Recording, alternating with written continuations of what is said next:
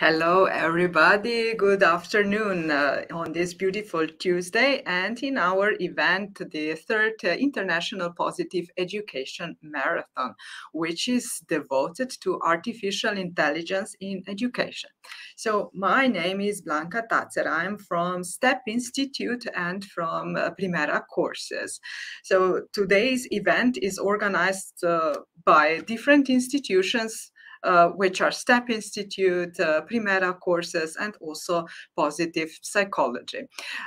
We have many participants here from different European countries, but I think that most of them are coming from Romania and from Slovenia, also from other Mediterranean countries and Central European countries. Warmly welcome everybody. Okay, so let's see maybe the first some of the basics before we go to introduce the program. For those of you who would like to check maybe automatic translations of the event, because this event is in English, obviously, but you can try auto translation options if you want. In this case, you have to go to the YouTube channel and you will see down there CC options, and then you click on them, and in the settings, you choose your preferred language. I tried it and it worked quite well, but you try, probably the quality of the translation is different from different languages. If you will see that the translation is not a very good quality, then you can maybe just set to the subtitles and it will be easier to follow. So that's just our suggestion. Okay, what's today in our program? We will see. We are having 4 contributions with 4 speakers that have a really good experience with artificial intelligence. Our first contribution will be delivered by Kristjan Zemljic with the contribution on artificial AI-powered classrooms, empowering the next generation teacher for success. Then Olivia Jaegers will come with unleashing the potential of AI in the classroom. Then Uros Ocepek will follow with artificial intelligence as a teacher magic wand. And in the end, Zala Bricelj is coming, AI in education, the impact and the possibilities of Reimagining education. So that's the program for today's event. This event would not be possible without the support of Erasmus+. Erasmus+ and BY project that is devoted to bots and artificial intelligence in today's work environment. So now I will invite to the stage my co-worker, my very here. My co-worker that we work together for several years, Yernea, and she is one of the team member of the BY project. So can you tell us a little bit about the project before we start with the program? Of course. Thank you, Blanca, and welcome everybody. Hello from Ljubljana, from Slovenia. And let's just jump to our great BY project. BY, Bots and Artificial Intelligence is an Erasmus Plus project that responds to the needs of European workers who already see or will soon see how their work environments are getting transformed by the emergence of the artificial intelligence. And the main objective of the project is to support them in this process in developing the necessary skills that they need to efficiently deal with the challenges, of course, that AI at work can bring. And within the project, we first created a case study report. And this report illustrates the current situation in participating countries in the processes of incorporating AI and also robotics in European companies. So the participating countries of the project are Poland, Portugal, Italy, Spain, Turkey, and Slovenia. And this report includes specific examples presented by the protagonists on how these incorporation processes have impacted the company as well as the workers. The information collected is available as a written report, but it is complemented by video testimonials that are available on our project's YouTube channel. The second result of the project is the training on AI literacy and key soft skills that will address the development of the skills that employees need to better function in the work environment where humans, robots, and AI can coexist and also create an added value. The training is divided in 4 modules, and it is already available on the project's website in English, and soon it will also be available in other languages, 6 languages of the participating countries. So we warmly invite you to visit our project website, to check the social media, and learn more and use your curiosity to explore the contents, this area that also we explored in the project. And of course, if you have any questions, you can always write to us, and we will be happy in our team to respond and create something together maybe in the future. So this is very shortly from me. I am happy to be here and looking forward to our presenters. So thank you, Blanca. Thank you very much, Ernea. Yeah, of course, all the presentations will be available in the Facebook group, Pan-European Conference on Digital Education. So if you want to follow the presentation, just go and on the Facebook group and follow the presentation over there. It's here, yeah, it's also on the slide. We will also put the link to the Facebook group in the comments so that you will just simply click on them. Okay, now I believe that you would like to meet our presenters, so who they are and what they are doing. So I will ask first, just a second, I also manage the technical aspects of this event, so that's why sometimes I'm a little bit slow, but we will manage. Okay, so welcome, Kristjan. Kristjan is our first presenter.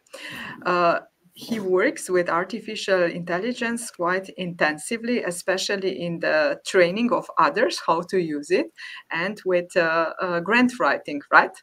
Exactly. So, yeah, but anyway, tell us a little bit about yourself. Okay, so hello everyone. Thank you, Blanca, for inviting me to this beautiful event, and you're pretty well with managing all these technical aspects, must say. Anyway, I'm representing Global Disruption, which is a brand and a team basically behind who is mostly doing with innovation and funding in general. So in the past, we were mostly focused on working with deep tech and high-tech companies and institutions of knowledge like research institutions, universities, schools, and so on, where our main intention was to further develop and bring any kind of innovations to broader public. Now, in recent years, of course, we dive into this AI, which obviously not just a buzz, but something that obviously will stay and stick with us. We went pretty deep into that. Must say that upgraded our skills in this aspect and started to efficiently implement it in our daily workflow. Not just grant writing, where of course it was our first primary objective, because not just hours but weeks can be saved, but also in other aspects of our work, like marketing, day-to-day administrative, let's say, administrative tasks, and so on. And based on that experience, we developed a few trainings, already trained over 100 and more experts from around, countries from all over the Europe, but at least from 70 to 80 institutions. Yeah, I'm very eager about the topic, maybe even too much into it. Could talk for hours about it. My kids say, come on, Dad, please stop. But again, very happy to be here, and hopefully I will share some insights with you that can, improve the way how you see and use AI. I'm sure you will. Yeah, so there are already 200 participants with us today, eager to know more about artificial intelligence in education. Okay, Olivia, welcome. So Olivia is initially from Germany, but she works as a digital nomad, right? So traveling, you are global citizen of the world. Yes, that's right. Yes, thank you so much for inviting me. I'm so happy to be here with so many experts on such cool stuff like AI and positive psychology. So, right, Blanca already said that I'm from Germany. I'm a global citizen. Right now, I'm in Germany. I'm flying in 2 days into Bulgaria. I'm a positive psychologist, I might say. I'm involved with positive psychology since 17 years already, and have combined this now with my with my recent love for AI. And yeah, and I educate people in both. I'm lecturer at a university in Germany since 3 years for positive psychology, and yeah, I'm occasionally educating people in AI as well, how to leverage it for their own needs. That's what I do, and that's what I hope to do today for you guys too. Thank you so much. Definitely. Thank you. Looking forward. Okay, and Uros is here. So Uros is one of the best teachers from Slovenia. He was even awarded last year with the Global Teacher Prize. And I think that you are also among the finalists for this year, right? Yeah, so yes. Keep our fingers crossed. Tell us a little bit about yourself. Yeah, I'm just a teacher. Thank you for inviting me. I'm a computer science teacher. Especially I teach coding and also artificial intelligence as part of our school curriculum since 2018. So I'm also a PhD from computer science. I'm trying my best to involve artificial intelligence in different aspects of teaching. So I will show you in the further lecture. Yes, I'm looking forward to all of your examples. I had the privilege to already see your presentation. So yeah, yes, looking forward. And Zala Bricelj is here. She works very intensively with teachers as a teacher trainer, among others. And she's focused on internet safety. I mean, not just that, but among others, I think this is one of the important topic, and you put a lot of focus on that, which is really great. So you encourage using technology, but in a safe way. So I admire that. But tell us maybe a little bit more about you. Hi everybody, Buna, salut, pozdrav svima. My name is Zala Bricelj. I combine two worlds, marketing and social media, and of course education, which is, I think, the profession I enjoy in the sense of do what you love what you do. I work and train and educate in the field of digital and media literacy, which I think are the skills that we need to future-proof our students and children. Of course, I am always technology-oriented. That's why AI is also on my radar. I love figuring out new tools. I love working with collaborative tools, and I can't wait to hear all of my colleagues and to follow this discussion and talk to you later a bit. Thank you very much for your presentation. So now we will just start because the hour is 2. We will see each other later. So at the moment, I will just put here Kristjan because he is the first. Before we start, I would just like to tell you about the certificates of attendance. So if you want to have certificates of attendance for this event, you will see a link in the chat. Later, we will also put that link in the video description. So follow that link, put your name and surname, and very important that you type in precisely your email address. So then later you will receive the certificate of attendance. It might happen that you receive it immediately, but it might happen that you will receive in half an hour. It depends on the amount of demand. And you will get it. So the link will be active 24 hours. And so if you don't manage to request the certificate now, you can do it later as well. Okay, so and there are some comments about the subtitles on YouTube. Yeah, I believe that maybe you have different settings on your computer, so maybe it might happen that it in some of the computer subtitles doesn't work, but in some of them they work.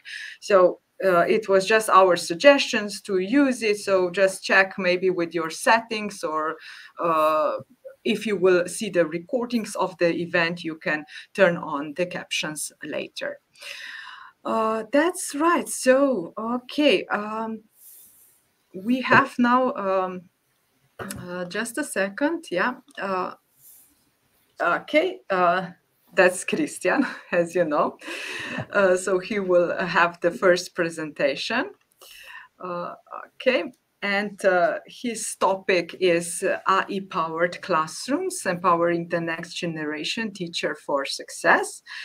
He will introduce 5 topics. So, and here they are, like, what are the traits of next generation teacher, then 5 different cases of using artificial intelligence, then 3 tools for improved teacher productivity.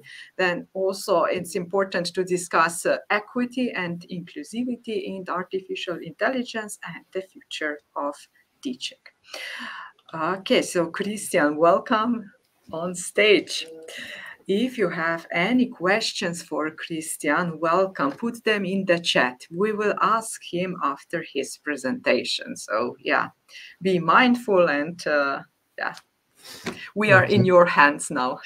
Thank you so much, Blanca. Just give me a second that I share my screen, and you share the screen. Yeah. Let me know if you can, hear me. So I want to we hear you. Like this and this. So do you see my presentation? We have it here. All right, so then let's rock and roll. I just had to set my clock on so I'm not too long. Anyway, thanks again for inviting me and giving me this opportunity to speak some about AI and how you could possibly implement it in your working environment. Now we have this really interesting topic called AI-powered classroom and how to empower the next generation teacher. And, I turned 46 yesterday, and most of my professional career, I'm working with the high-tech and deep tech innovations. Yet it never occurred to me that my new co-worker could actually be AI. It just didn't occur to me. And because the reason why I'm so fascinated is because I remember when I got my first personal computer or PC back in primary school. And of course, this was something completely different. It was new technology, immersive, and obviously a bit addictive as well. As you can probably, this is what my parents would tell you. Anyway, many years went by and we didn't see such a significant progress in terms of new impactful technology. at least for me, until I started going to university, when I was introduced to two breakthroughs, and one was meeting the internet and the other one was mobile phones. Now, I know many who are probably younger than myself think, oh my God, what a dinosaur. But at the time, this was really breakthrough because it changed everything, how we studied, how we started to communicate, how we work today. Basically, the whole world became one global village, and it just fundamentally changed everything.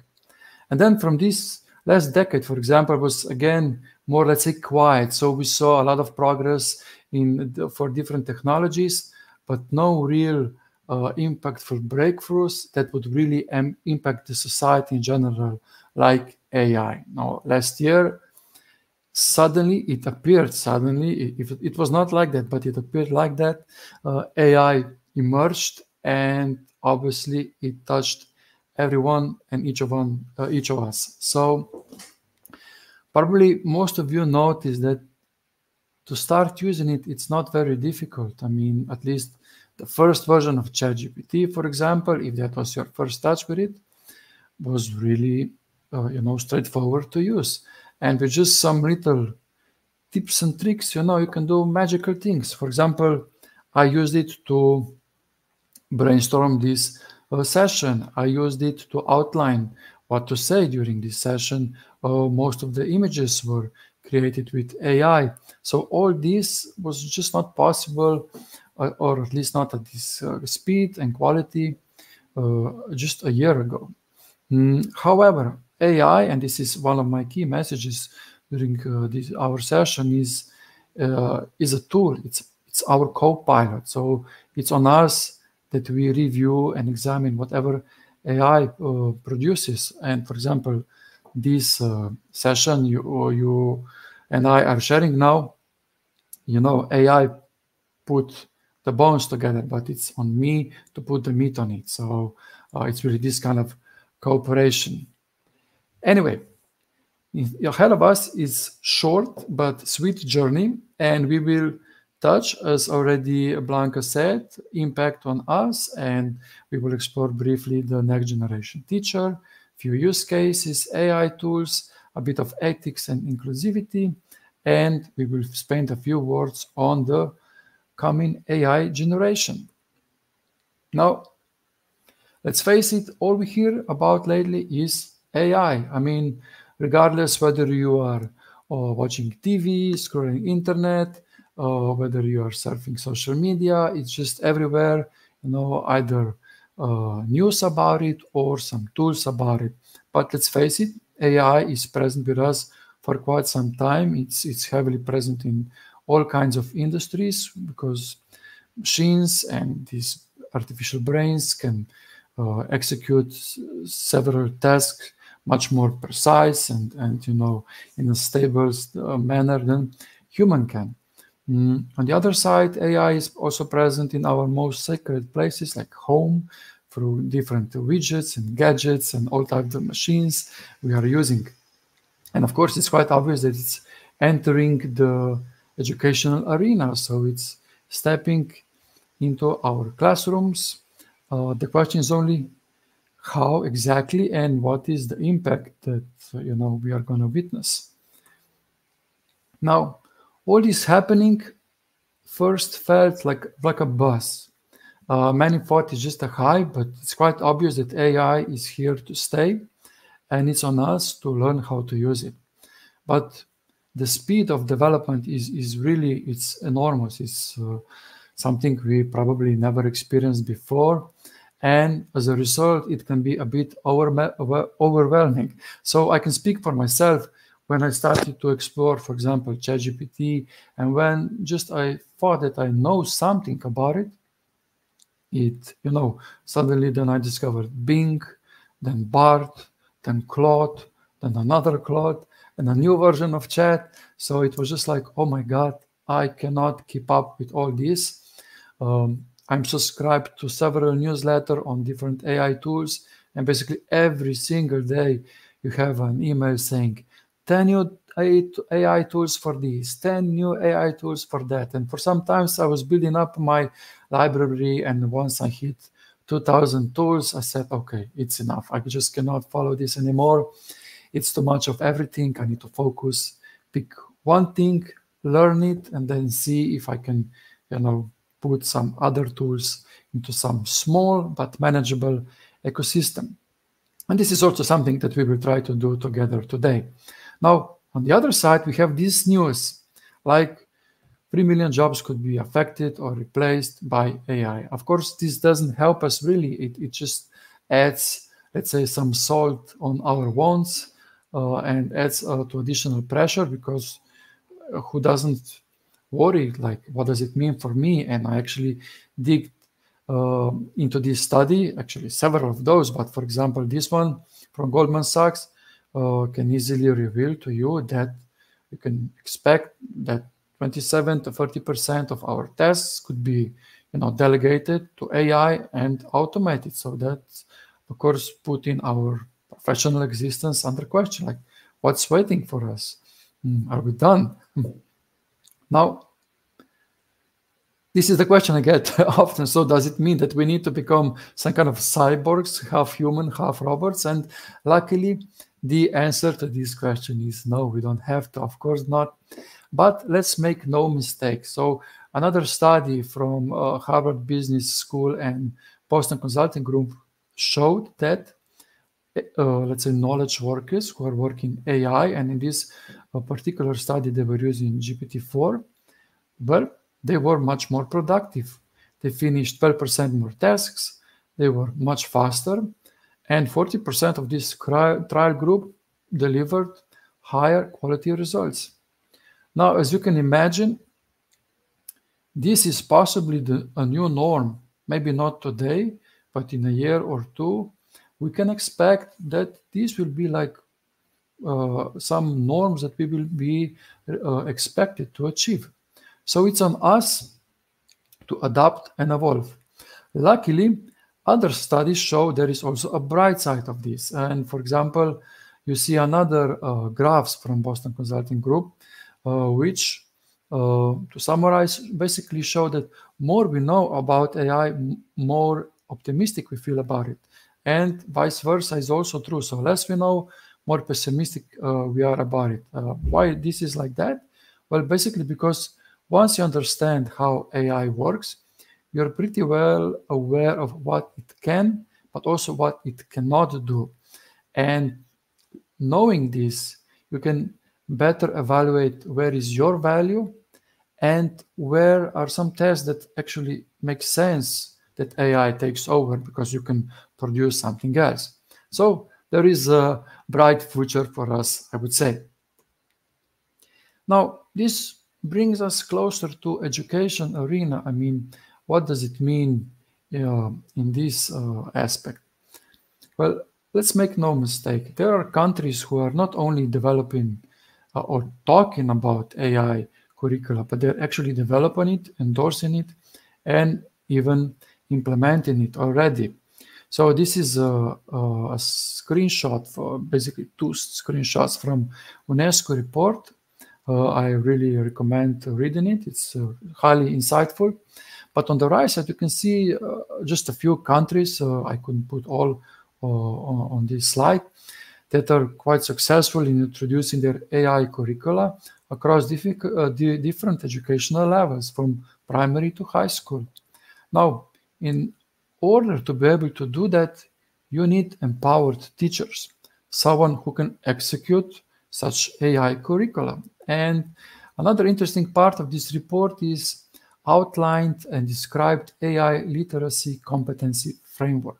So basically, competencies that teachers will have to further develop in order to be empowered and able to execute and implement such AI curriculums.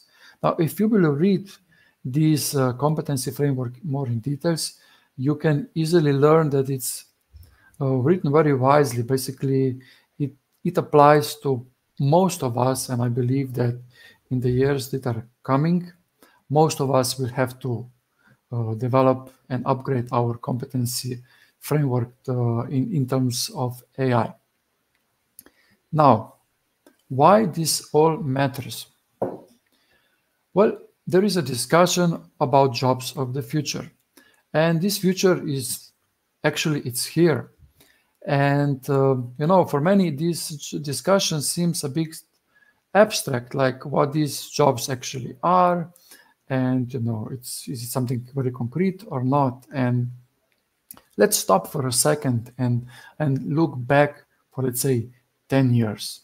Now, when I did the research, when I was preparing for this session, I tried to find a few professions that didn't exist or were very rare at the time, 10 years ago. And on the left side, you can see some of them which are very common today, like social media influencer, blockchain analyst, telemedicine physician, drone operator, e-sport game coach. I mean, all these kind of professions were just not existing. Yet here they are today. And it's really amazing that someone can, for example, make money by creating content for YouTube, TikTok, or Udemy classes, if we are talking about teaching. Now, on the other side, we need to look forward. And it's quite obvious that there are new needs, and these will result in new professions. And just to list a few, and this slide is basically taken from my dear colleague, Aleš Pes from Technology Park of Ljubljana, very active in this field. But you can see, for example, space miner or space tourism guide or climate change reversal specialist. So all these professions are completely new, not existing. They will need new competencies, new knowledge, new skill set, new tools, and teachers or educators in general. We need to be ready to help to grow these new professionals. Now, I will specifically touch the virtual teacher, as you can see. And does it mean that this virtual teacher is some kind of robot replacing the, let's say, normal teacher? Well, obviously not. It just means that the concept of teaching will most likely undergo some fundamental change as well. There are some thinkings and considerations behind that physical presence to deliver teaching or to consume teaching will no longer be needed. That means that everything will go online, not just online like we were used to, maybe using Zoom or platforms like this, but using virtual reality, mixed reality, and so on. So it's really on us to start preparing for this transition, because the speed of development is really outstanding. Now, this brings us to our concept of the next generation teacher. Now, as mentioned earlier, this teacher is not a robot or semi-robot. It's normal human being, but AI literate. What I mean by that? Well, I mean that the fundamental role of such teacher will be a bit different, not being just someone who delivers the knowledge, but also is mostly focused on facilitating learning or accelerating learning, being more mentor to its pupils and students, and so on. In practical terms, this could mean that, for example, it will not check whether kids are cheating if they use AI to write their homework, but that it will actually teach them how to use AI in an ethical way to solve problems, to prepare for lessons, and then how to engage into more complex problem solving with their own mind.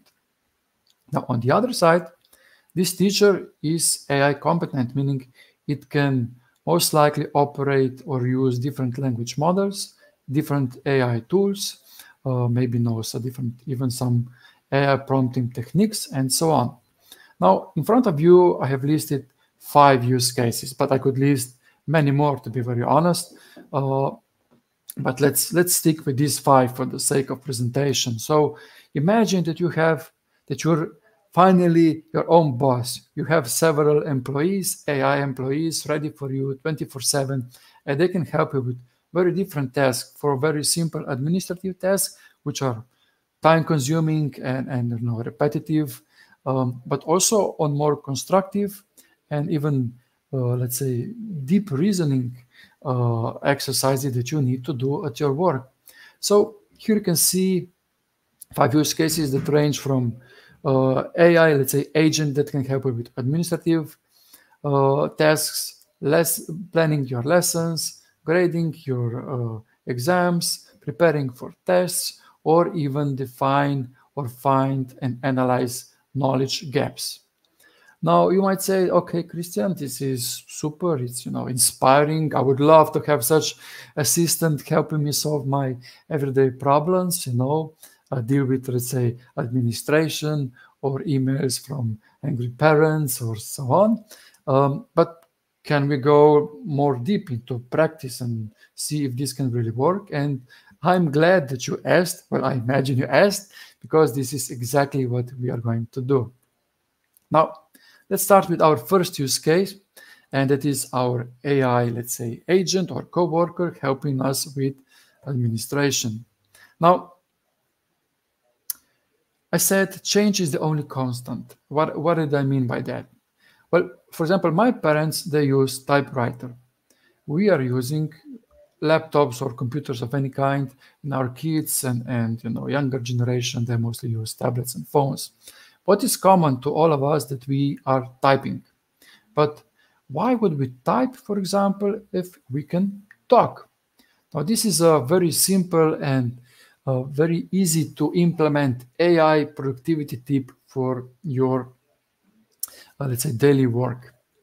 AI is heavily present between us, and technology you can immediately start using is voice to text.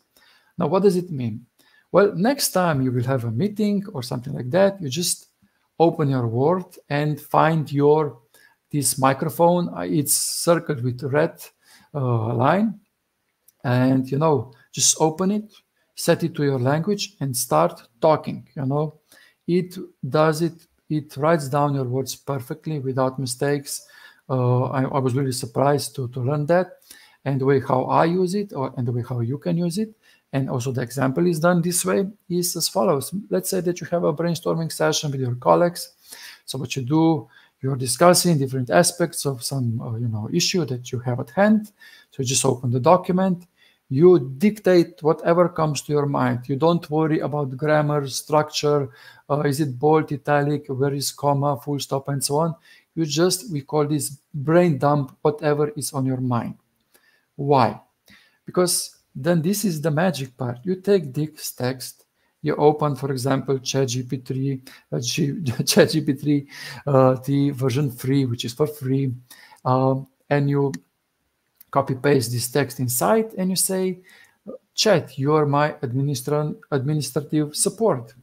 Read this text, write an email, structure it, you know, divide tasks per each colleague, and prepare an email for me. And within seconds, you have everything done, you know. It's easy to implement. It doesn't require any money. All you have to do is do it. That's all. Or let's say that you need to read very long reports or documents where you need to find specific information and so on. What you can do is, for example, use this tool. It's called Chat with Any PDF. So it's, again, free.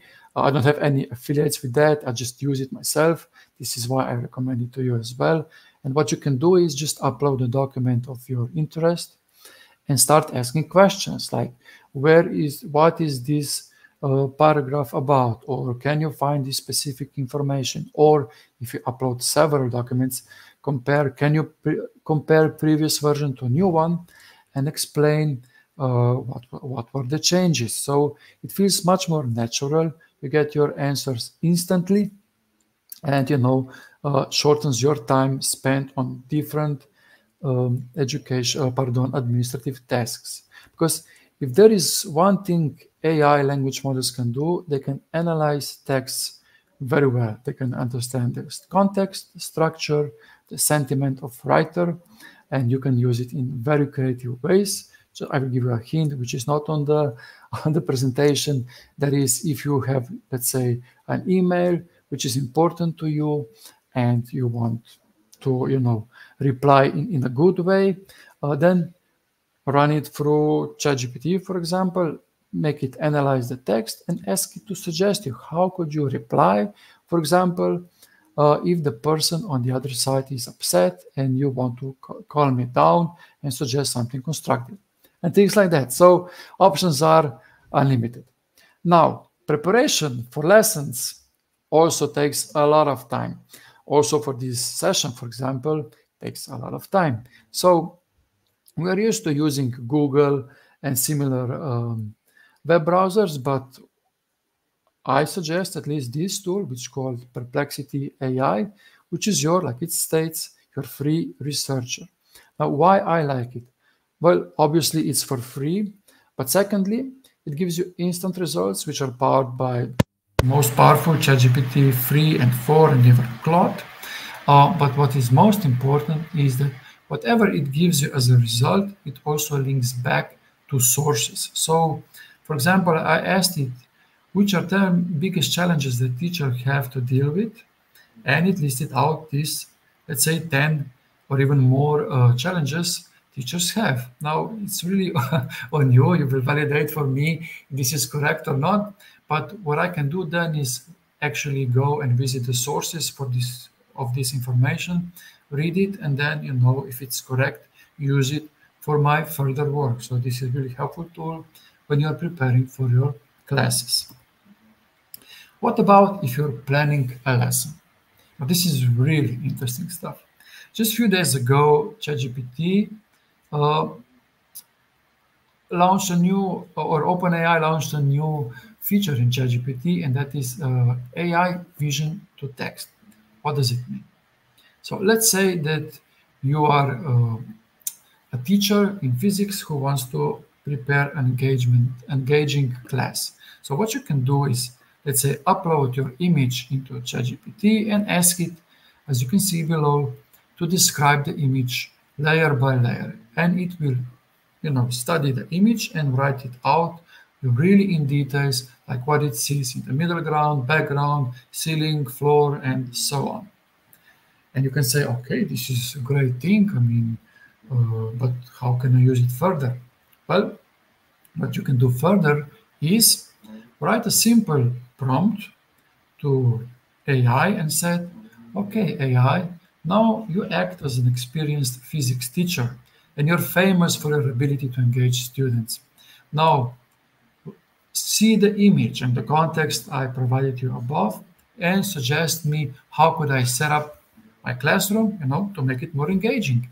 And AI will give you some suggestions. Now, not all will be gold, of course not, but it will give you some ideas how you can approach, what you can do with what you have, And this is just a start, because this is where your creativity kicks in, because once you have this context, you can ask it different questions, like ask it which experiments you could include in your lesson based on what you have, or which fun related tasks could students do to prepare for the class, or how you could simplify your explanation of complex topic just simply by stating, please explain this topic in a language of, 10 years old, 12 years old, depends on the context. Regardless, you can use it in many different ways. As you can see, I actually took the description and use it into ChatGPT to say, please now make an image of this setup, so I can just imagine what this could look like.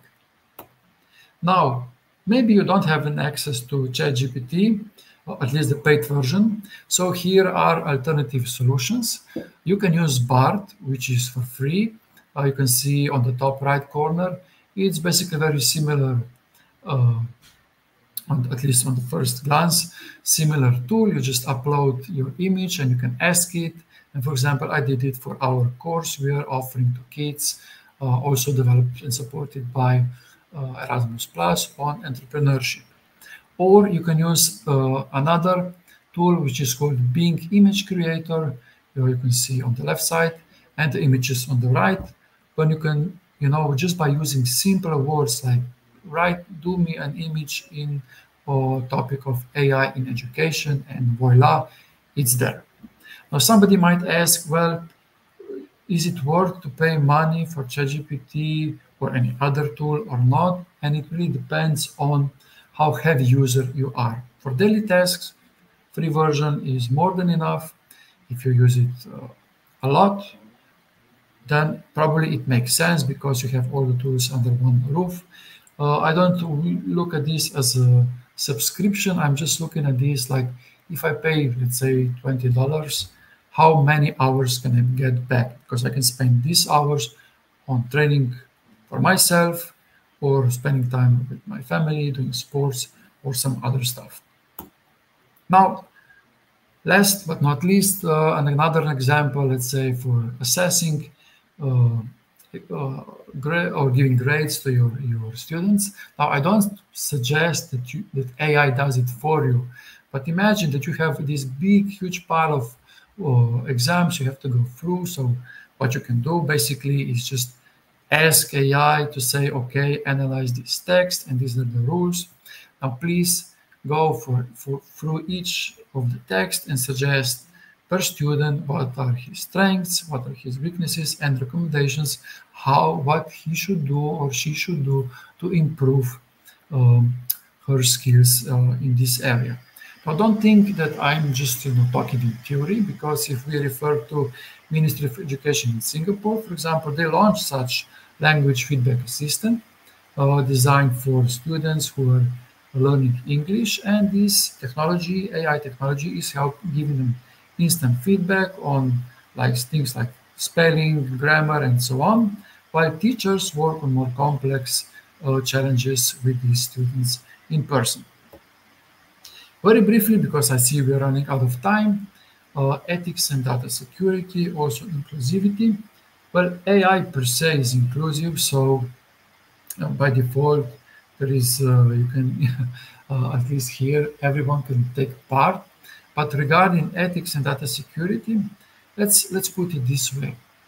Do not share what is sensitive and confidential. And for a start, you're good to go, so don't share anything you wouldn't share otherwise publicly.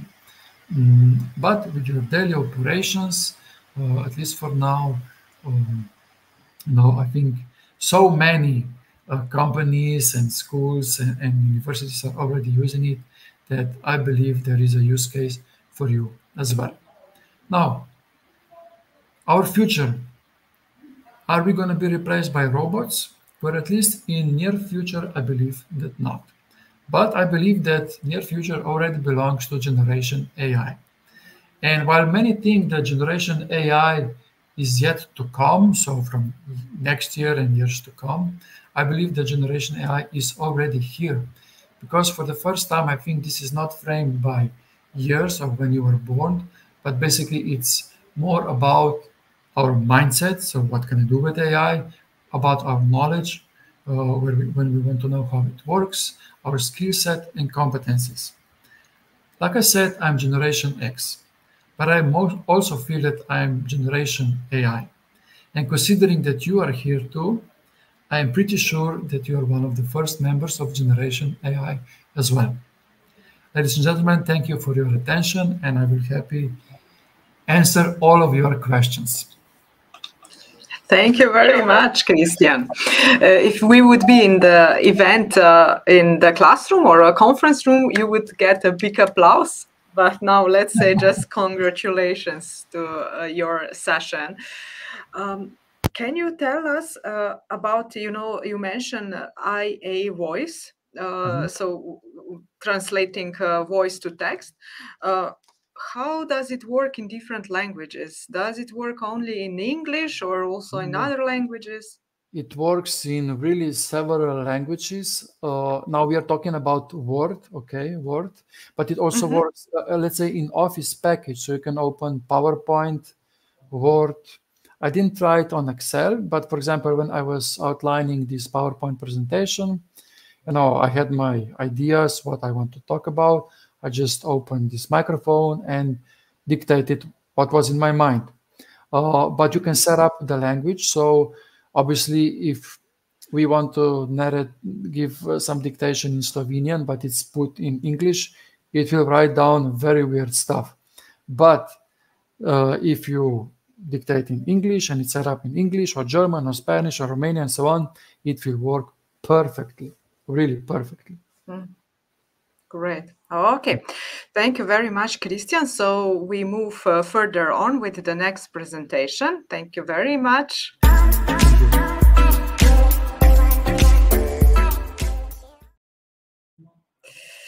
So now we have with us Olivia again, which you met before. So Olivia will share with us the topic, Unleashing the Potential of AI. She's a psychologist, so she will add a little bit of perspective also on the growth mindset and how can we instill a growth mindset in students with the help of artificial intelligence. How can we foster critical thinking in my students? She will also ask herself and think about what if they cheat and provide some ideas about that. And how can artificial intelligence empower teachers in our daily work? How can we increase creativity, originality, consideration? Did I tell everything? You told everything and more. And more. All right. So, yeah, the floor is yours. Without further ado, yeah, thank you very much. Okay. Yes, thank you so much again for welcoming me here. If I sometimes look here, then it's because you are there. Actually, can you see my presentation now? Yes, in a second. Yes. Okay. Now. Cool. Yeah. Now we see. Exactly. Amazing. Okay. Thank you so much. Yes, for inviting me here. I'm very, very happy to be here. Welcome to everyone to my talk about GPT-4 in the classroom. I'm also very happy and excited to have heard Kristjan's talk before, and also really cool to see that we have very similar take-home messages. So yeah, I hope you enjoy my presentation as well. Yeah, so I'm a psychologist. I'm coming from that side. I'm not in the technical part, but I'm a big AI enthusiast for sure. I have tried out so many things in the past year, preferably. And when the big wave started, Kristjan mentioned it as well. I was right there. So of course, you will know that this can be just a short introduction and overview, a quick example, what I can provide in the 20-25 minutes. But I really hope this will pique your interest and curiosity, and hopefully even motivates you to try things on your own. And obviously, I could go on for hours here in this topic. I really love this, and I'm super excited about this. But nevertheless, we see what we will pack into this time. Yeah, so let's dive in. Okay, cool. So that's a quote I found from the World Economic Forum, from the founder and executive chairman, Klaus Schwab. And he said, in the 21st century, the capacity to continuously learn and apply and integrate new knowledge will be the key competency. Every child should be inspired and empowered to be a lifelong learner. That is so what I think as well. And I appreciate it to hear it from the economical side as well, which means that, okay, even they understand learning is really, really important, and lifelong learning is really, really important. And then I thought, why not cooperating with AI here and create a new quote, which is which includes the growth mindset as well. So GPT-4 and me, we co-created this quote saying, in the AI era, a growth mindset is our wings and lifelong learning is our power. And together they let us not just keep pace with machines, but harness their potential to elevate our own, which I think is really true. So first of all, when Blanca invited me to this conference, I asked, okay, so who's the audience? And she said, oh, you know, it can be like the teachers, it can be any age that they teach, and it can be it's so divergent. I was like, okay, that's cool, but I don't know even if we all start on the same page. So I just wanted to include really quick what I actually mean when talking about AI. So some call it the fourth industrial revolution, right? Kristjan mentioned it as well. It's a real transformation. Like when computers were coming into the offices, Kristjan mentioned the smartphones as well, or the internet was available to everyone. That's really, really a big thing. And maybe you can just write in the comments who has tried out ChatGPT before or something similar. There are multiple other large language models, large language learning models. Maybe you can write it in the comments. And here's just what I mean when I refer to AI. It's the LLMs, it's the generative AI, which means it's artificial intelligence which generates things like text, video, images, other things. And you all got the slides, so you can read later more if you're interested. But just to start from the same page, I put this description here. Oh, and also something I want to quickly underline, it's prompt engineering. What is a prompt? Because we will talk about that later. A prompt is in general just like the sentence you tell the AI what to do next for you. So Kristjan also gave us some examples. We will come to another example as well. And prompt engineering sounds so technical, but it's actually just like you prompt, like it's the science of prompting, but you can just start. That's what Kristjan's message was as well. I'm happy to refer so much to Kristjan's because it was a really good talk and really exciting talk as well. Exactly. So also we were talking about growth mindset, and coming here as a psychologist and as a positive psychologist, it's very important to me that we talk about growth mindset as well. And just also to start here on the same page, I want to take you with me and just quickly define it again. So a growth mindset, and I think this picture really shows it very well, just actually obviously made by AI and me.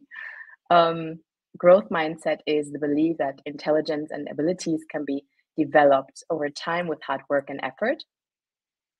And as we all know, fostering a growth mindset in students is leading to higher motivation, more confidence, better performance, and more happy students. And that's what we like, right? I like them for sure. It's that they will embrace challenges better and view failure more as a learning experience than actual failure. And they are also learning resilience and persistence when facing a setback. And as we all do know as well, it's very important in order to foster a growth mindset, to emphasize the effort over the talent or the actual outcome, in fact, to help our students to embrace this and also, allow them to fail. And when I remember in my classes, and obviously it might be very different than in yours because I have the students and psychology students, and they want to be there, they want to learn stuff. But we had this term of mistake friendliness, and maybe you have heard about this before. It means, well, we welcome mistakes. When mistakes happen, we show them and we learn from them. And also when I make mistakes, I try to create a culture where we all learn from our mistakes, and where it's not a shame, but it's just, it shows us, oh, there's opportunity to learn, and if they made the mistake with this task or with this exercise, the group, and they showed us, maybe I can learn from theirs and don't make the same mistake again. And also in my classes, we went one step further and went to mistake happiness, if you call it like that, because I taught in German, so I had to translate it. Mistake happiness, that means we really embrace it, and we really, we're happy actually when something occurs, because then we know, okay, cool, that's an opportunity to fix. So that's basically growth mindset.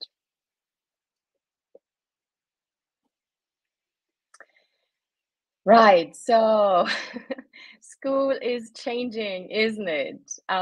So how I remember school is that, well, it just, for me, in fact, that's just my only personal experience, but for me, it used to be the place where I collected knowledge, where I collect data, where I understand things, right? But to be honest, this didn't really necessarily help me for university or even for my job. But what I see now and in the recent years is that there's a big new movement, and I really hope it came to you as well. And the big new movement in education is exactly about fostering and developing skills like growth mindset, and skills that are way more than just collecting data and collecting knowledge.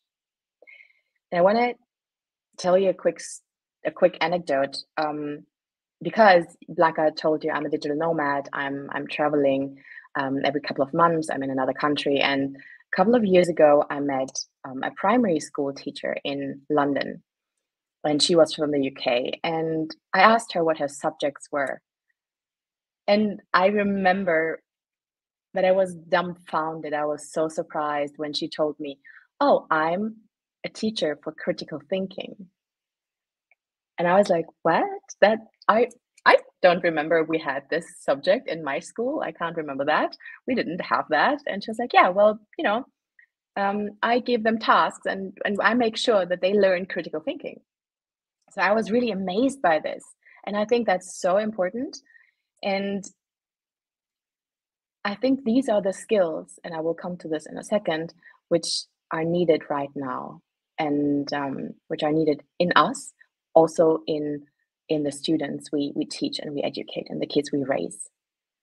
And to be honest, as a psychologist, of course, I would really love students and kids to learn emotional skills as well. That's just a side note here.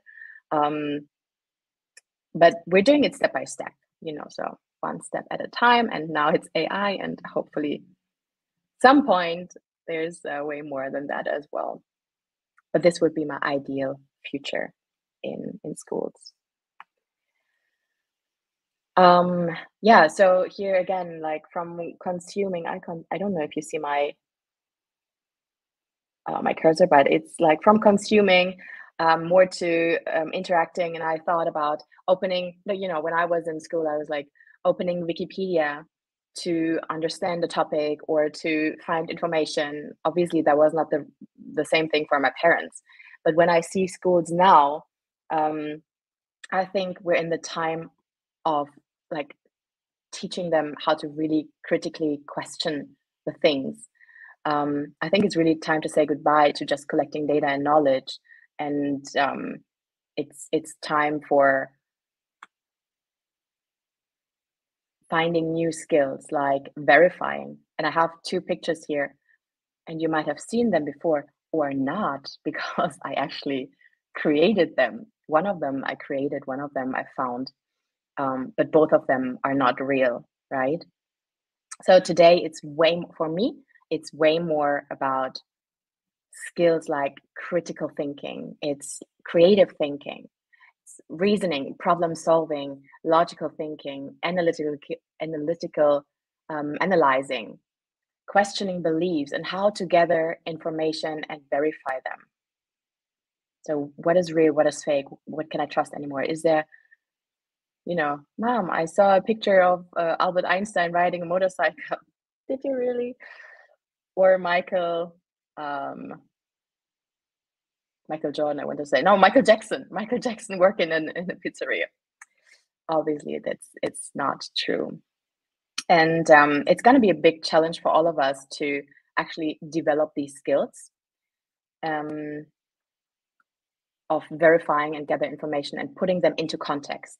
All right. And I don't want to go too political here, but in my honest opinion, I really feel that we have to raise kids, we have to educate kids that can think for themselves, that have the skills to verify and put things into context and handle generated knowledge, because that's the era we're here. And also I'm referring to Kristjan again, who said, well, it's not the future, it's here already. And if our kids handle this, and if our students handle this, like, we have to handle this. We have to guide them as well. And we have to be, AI competent as well. That's exactly what it is. And to support our students and us as well in developing these skills more, AI is actually of pretty good use.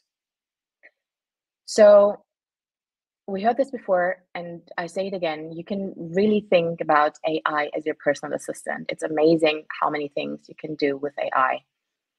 But of course, it's a very, very accurate assistant, like very accurate. So if you don't know what to do, it won't know what to do as well. If you tell it exactly what you want, it will give you, in most cases, exactly what you want. All right, so that's nothing new for people who worked in IT or with computers before, because that's just what programming is. You tell exactly if, then, and then it's just going to be there. But for us normal people, that's quite a challenge, and it can be quite some practice, if until we get there. But yeah, we have to get better at this, and that's practice. So the next message is success, like that was German, success equals prompt. So it means if you want to have success, you need a good prompt. Prompt, we already know, it's what you actually tell the AI to do. So I'm going to tell you a very quick story of my friend. She's a web designer, and she knows that I'm big times amazed with AI. And she said, oh, I need this picture for my client. He wants to have a picture of a cool bee doing some barbecue stuff. Okay, because it was a client who sells barbecue equipment or something. I was like, well, did you ask AI? Did you try it with AI? And she said, no, AI is not for me. It never does what I want. Okay, I was like, let's see what you did. And then she showed me this, and this is like a real life example. And she just inserted into AI, cool bee.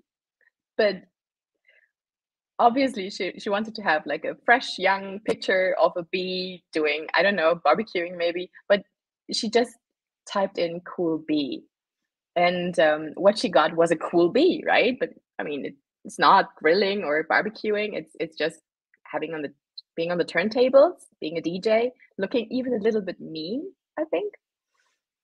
So that was a very funny example that I had to tell her, like, listen, you did not tell AI what to do, so you just got something random.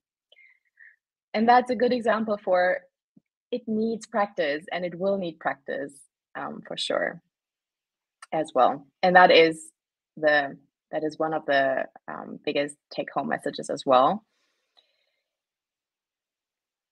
We are not born, we're not digital natives, most of us, I guess. We're not born with competency in AI. We have to learn this. We have to be AI literate. And if you want to foster growth mindset in your students, well, best you model it, and best you implement this growth mindset in yourself as well, including the AI topic. So I know you would like me to give you a fixed pre-made solution, and I will try and give you that, something like that in a minute. But when we're talking about growth mindset, it's basically going on there and trying and failing and trying again and failing better, because that is actually how learning goes, right? How lifelong learning goes. So also, you know, we can just give what we have in ourselves. That's a very big belief that I have as a psychologist and as a human being. We can just plant a seed that actually grows in us as well. So I did that. So I want to give this to people, and I tried it myself as well. And I prompted so many things. I prompted, I designed, I prompted, I built a bot, you know, different personas. A friend asked me if I can write a friend for him, like a father figure who gives him advice. And it was actually, it worked out pretty well, actually, I have to say. I prompted a chef, which gave me very detailed instructions to cook keto meals, because I'm eating keto, which is low carb, high fat, and sometimes difficult on traveling. Anyway, so I did that, and I had a motivation coach for another friend who wanted to have a motivation coach like Rocky Balboa, and this all worked out pretty well. I even had my voice cloned. Blanca was just asking about this, right? I had my voice cloned, so it could read to my godson like fairy tales. So, and I don't have to read everything in my phone and then send it to his mom, but just let it read in my voice fairy tales, and that's really nice. So actually, also for this conference, I prompted, and I was kind of creative, I think. And I think, you know, you can be as creative as that as well. And you can totally do the same with your students in your classrooms.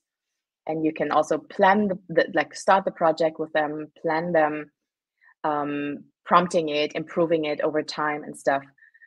So what I did here was, I was thinking that it would be very cool when I think back to being myself as a student. My mom was working, my dad was working, so I was mostly alone at home, and sometimes I would have liked to have someone who would help me to repeat the stuff I learned at school, or help me just with ask about it as something.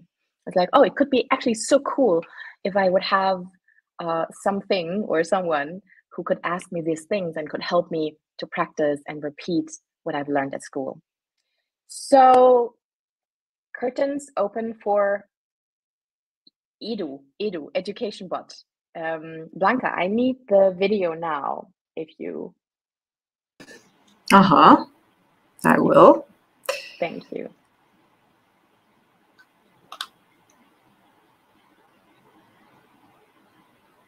Here it is. Okay, great. So I put you here.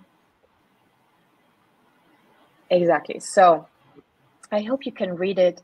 That's basically a video of my chat that I did in ChatGPT. Kristjan talked about what's possible if you don't have a paid access. I just said GPT-4 because, well, I did have a paid access. So I wrote here, you can read the prompt: pretend to be Edu, an educational bot that aims to foster growth mindset in students. You are designed to create specific tasks, scenarios with variable difficulties, which is adaptive to the learner's capabilities. You're designed to empower critical and creative thinking, and you provide opportunities for interactive practice. You're very friendly and just an amazing friend who gives compliments, but at the same time, that doesn't stop yourself from providing detailed, tailored, constructive feedback, because obviously you know that's what's necessary for fostering growth mindset, like the constructive feedback, immediate feedback as well. You're very creative, and your goal is that the student stays happy and motivated. You're designed to ask the students relevant questions about a specific topic, You're designed for students in higher education between the age of 12 and 14. And then I asked it to state at least 10 scenarios how it can help. And you can see here, you know, achievable task, continuous feedback, interactive practice. And I said by myself, yeah, that's cool. Thank you so much for showing me what you actually can do. But at the same time, I actually wanted to have more interaction. And I realized my prompt was not 100% good, 100% right. And that's, you know, perfectly fine because I was just doing it. And also I really like that it said in the end, remember the key to growth is not to be afraid of making mistakes, but to learn and grow from them. I didn't tell that the bot should say this to the students, right? It just understood by me saying, hey, you're here for growth mindset. It was like, oh, then that's my task. I'm here to assist you on your learning journey. So I understood, okay, my prompt has to be a bit better, a bit more detailed. And that's actually really how you can learn prompting. You just try and fail and then try better and, you know, fail better. So I said the original text, and then I instructed it. After the student gives you his answer, you will give him positive, encouraged feedback, as well as constructive, critical feedback in order to grow. Create your exercises with a proper level of language and take it from their contexts, like friends, social media, sports, whatever. And you could also give what they can choose and complement always the efforts and rather than the results. So it did that as well. And just to make sure, if this is a bit too fast for you, don't worry at all. I gave you the detailed script, the detailed link to the whole script. It's not so long actually in the slides, so you can always read it again. And you can also copy the script if you like that, copy the prompt. So it gave me a task about being a sports analyst, which actually and told me what I could do as a student to get better in this. And it's always the effort that counts and stuff. So I was like, that's cool. So the next thing I asked was history. So give me something of a history example, please. And again, it showed me something, and it created another scenario and said, hey, okay, cool. You're a historical detective now and investigating a mystery from ancient Rome. And you get this and this and this and that, and your task is this. And then it said, oh, if you would give me this, I could answer you this. So that was pretty cool, but I understood that I actually, you know, it's not exactly what I want. I want to have it more interactive still. So again, I prompted it more, and I said, hey, so start with asking the student's name, the subject, and the type of exercise you should create. And always state in the end what skills the student has trained with this task and congratulate him or her. And yet, like, now please just state at least 10 different relevant types of exercises you can provide. And now it came with quizzes, scenario-based tasks, discussion prompts, math problems, project-based, code writing, research assignments, like all kinds of stuff. I was pretty impressed, but I was also not satisfied with this. So I said, okay, give me 20 of that. So here you see what it came up with. Fill in the blank exercises, which were frankly something I had a lot of in my school days. Fill in the blank exercises, scenario-based text, coding again, math again, role-playing exercises, visual art projects, mind mapping, interactive simulations, puzzle solving. And I really liked this, and I said, okay, cool. So I tried this, and I said, hey, Edu, I'm Maria. I'm 14 years old.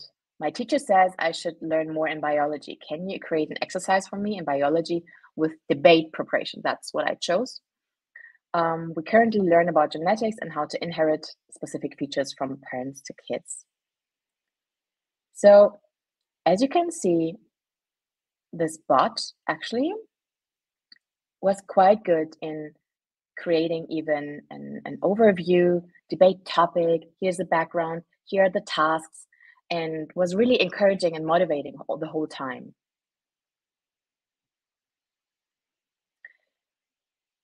And opening and close statements. So the video is going a bit more, but in fact it's just me pretending to be a student and asking, hey, how long should it be? And the bot is like, hey, I'm gonna support you and telling you how you can structure this as well. And then I'm asking again, pretending to be a student and saying, hey, I'm tired, you know, can you do this for me? You know, trying to cheat a bit. And then it said, oh, if you're tired, just, you know, take a break. And if you want me to do this, you know, I'm here to assist you, to guide you, but I can't do this for you because you would miss out of all the amazing things that you would learn, like critical thinking and creative thinking and all this kind of things. Yeah, you can see here, I'm tired, I don't want to, all these things. And then in the end, I said, all right, cool. I will give this to you and it will provide me the results. Exactly. So I mean, you can see as well, I could go on here for hours, but I know our time is limited. So let me get back to the presentation real quick and you can ask all the questions in a second. Exactly. So you just saw Edu, which is EduBot. And if you are asking me now, if you're asking me, hey, if AI can do this, like, what is my job anymore? Will I have to be a cyborg or not? Or will I give everything to AI? No, it will just change. It's just going to be different, and but we have to keep up, you know. And there are some recommendations. Be a lifelong learner yourself. You know, you can just give back to the students what you actually have, and take a course and educate yourself. What you're doing right now, this is amazing. I can see you, Blanca. Okay, I'm coming to an end. So the take-home message is really just practice prompting. Just go from here. The sky is the limit. Just do it. Just start. We talking about limitations as well. The same. Do not share sensitive data. And AI produces hallucinations, which I'm sure you're aware of. It just isn't always right, and you have to be aware of that. And you have to be you have to make the students aware as well. So as well, it's the same message like Kristjan. I'm really happy that it happened to be like that. Everything changes, but one thing remains: change itself. So let's change, develop, let's grow, and model growth mindset so our students can do the same. Thank you so much. Thank you, Olivia. Can you show us the last slide yet? Because it's so, yeah. Yes. So yeah, that is kind of the resource slide. I have more ideas, of course, how to use AI. And yeah, also Kristjan had some ideas. These are overlapping. And also there's another slide of resources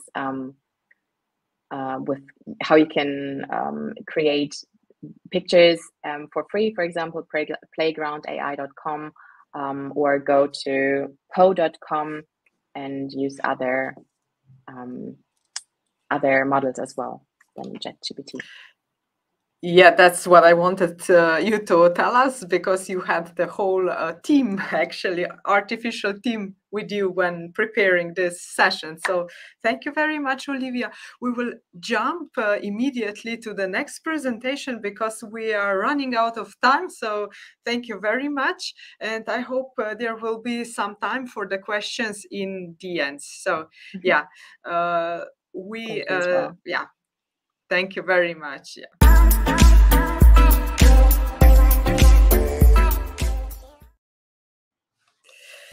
We are back with the next presentation. Uros Ocepek is with us. So the topic now is artificial intelligence as a teacher's magic wand. So Uros uses artificial intelligence in his teaching practice, and he will share his experience with us.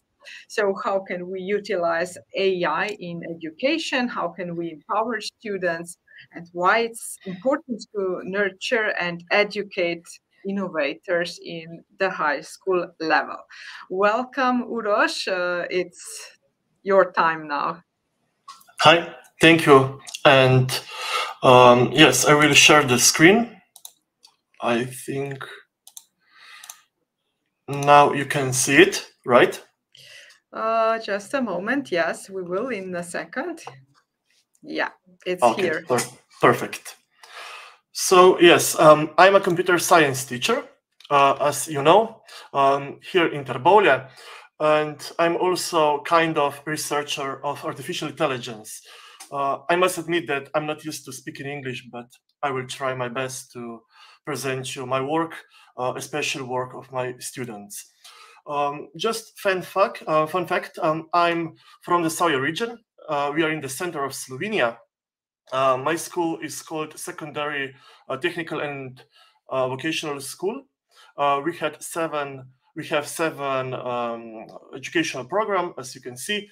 There are from the field of upper technical education, upper secondary vocational education, and short upper secondary vocational education. I'm a computer science teacher on the program called Computer Technicians. So my students will work in industry, and I hope there will be also some kind of teachers of computer science. And another fun fact about my region, we have the highest chimney in the Europe with 360 meters. So welcome to the Zala.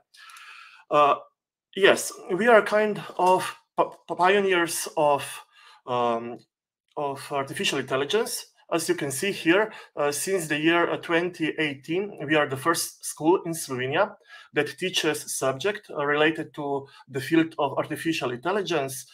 Here are drawn a lot of computers.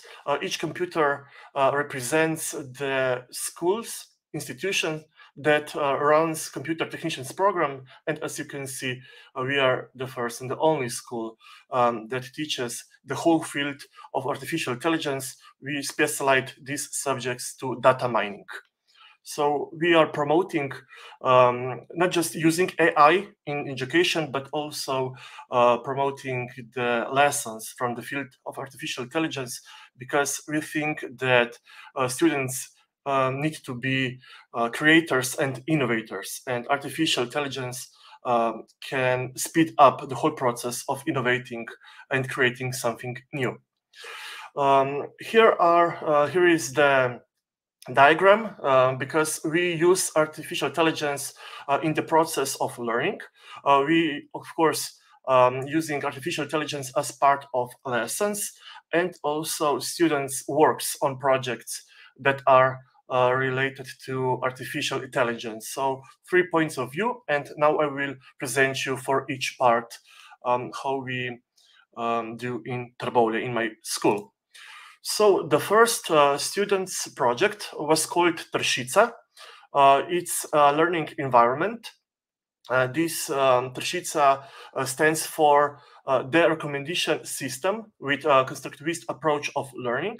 So it's basically recommender system as eBay, Amazon, and so on. So here are the learning objects. Students learn with them, and of course, after the process of learning, student gives the grades, marks, stars, as you can see. and then this system recommends to student another alternative learning material. So this was kind of innovation, because we received also silver award, and in the process of innovating also my student was involved. So this was the first my first innovation from the field of artificial intelligence, and we are very happy that student was involved in the process. Another innovation, it's called personal patterns, PRST. PRST stands for perceiving, reflecting, studying, and thinking. It's a tool for gaining and assessing 4 different learning styles. This is part of meta-learning in the first days of September here in Slovenia. So my students take this questionnaire. It's a dynamic questionnaire from 10 to 15 questions, and then they receive the whole picture diagram with the explanations about their way of thinking, way of studying, also perceiving informations from the surrounding, and also how they should learn. So this is very important for them. They are very fascinated by the results. So it's a nice task for each year that they also received something about themselves. And especially this task is very also important, because with this task they also see that we are different, that we need to include all kind of diversity, and that all dimensions are the best. There are no the best dimensions. We just need to gain each skill, each learning styles in order to gain the goal. And this is very important to also present to my students. And at the same time, this is also feedback for me as a class teacher, because I better understand my students if they are more talkative, more energized, and so on. So you know what I'm talking about, because you're a teacher. So I also received the Golden Award in the year 2017 for this innovation.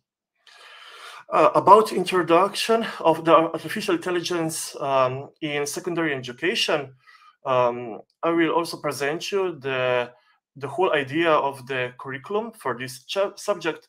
But I must just say in this part of presentation that I am artificial intelligence researcher, because I also passed the PhD thesis of the field of artificial intelligence. And I think that this field is very important, not just to promote the technology and IT sector, but also to gain soft skills of ethics, and also to be critical thinking. Because, you know, we live in an era of fake news, and this is very important that we observe whole news, not just the idea that they are the real, but of course they could be also fake. I also received a silver award for including artificial intelligence as part of school curriculum as regular subject in school. I'm also very happy to present you the most famous project. It's called BCI Painter. BCI means brain-computer interface. So this means that you have a special head on your head. This head has 8 sensors, electrodes. These electrodes sense your brain wavelength. And then you just imagine one of the 9 brush strokes, and the picture is drawn just by your thoughts. We received Golden Award of our Zala Chamber of Commerce, and also we received National Award. Also, students were involved in the process of innovating and designing such innovations. So this was pretty much big thing for us, because we were the first school that received national recognition on the field of the Chamber of Commerce. So yeah, it's pretty big achievement for us. And now about designing a subject related to artificial intelligence. So directly translated from Slovenian to English, it's a professional module inside the open curriculum, and the subject is called Introduction to Artificial Intelligence. So here are 5 points. So this professional module is part of curriculum of computer technician educational program. So this program is part of secondary professional education. The aim of this learning subject is to provide students not just the theory, but also the practice, especially from the field of data mining. I will show you one of the most famous projects. Of course, the reason why we started to teach artificial intelligence was also that Slovenian researchers are of the top of the best researchers from the field of artificial intelligence. So this is very important also to promote that we have skills, we have knowledge in Slovenia from this field. And of course, every step we encounter technologies that have the seeds of artificial intelligence. About the project, here are 4 main goals that were set. The first, of course, how to use Orange tool. Orange tool is tool for data mining. It's a Slovenian tool and pretty much famous for the data mining. Of course, because I'm a computer science teacher for coding, programming, our students also should use Orange library to write a code in Python. The third goal also was to build their own model to predict some results. And of course, I think that in schools nowadays, we need to gain research and creativity skills with our students, because I think that our classroom are too much focused on theory, but we need to gain also some research and creativity skills. And of course, what about theme of the project? It was Eurovision Song Contest. I'm happy that here are listeners from different countries. I must admit that my students are pretty much boys from 14 and 19 years old. And yes, Eurovision Song Contest was not their thing, but they started to watch and also predict the winner of the Eurovision Song Contest. So the project was had 3 parts. The first part, data exploration. In this part, students explored about relations between countries, also about pools and other important attributes to predict the winner of the Eurovision Song Contest. The second part was focused on building a model to predict the winner of Eurovision Song Contest 2018. Why? Because we had the results. And it's very important not just to build a model, but also to evaluate model with the real data. And then, the second part was focused on predicting the qualifiers for the final of 2018, and the third part was focused on predicting the winner of the Eurovision Song Contest. And of course, the most exciting part, the bonus part, was testing on the real data, because this project was set on the year 2019. And as you can see here, we predicted the real winner. And of course, my student watched the show and anxiously waiting for the results.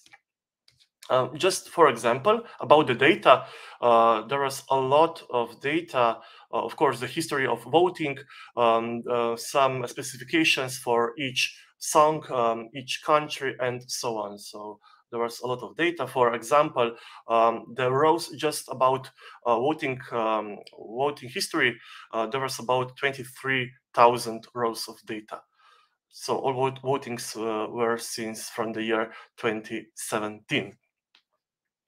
And the results, okay, here you can also see that we find some relations between countries. And for example, that Slovenia just not gave the points to Balkan countries, but also to Sweden and Danish country each year. So it's fascinating to find some roots. And I think that we are kind of ancestor of Vikings, I guess, because we are also fan of Scandinavian music. Here is another representation of the data. Each student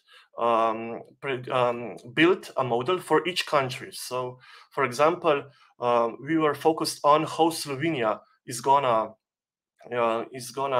give the points to the countries, and we were much better than pools, as you can see here. So the main question was for us, will Slovenia qualify for the final selection in 2019? And of course, we predicted that Slovenia would qualify, and Slovenia qualified. So we are very happy that we have good results about our country.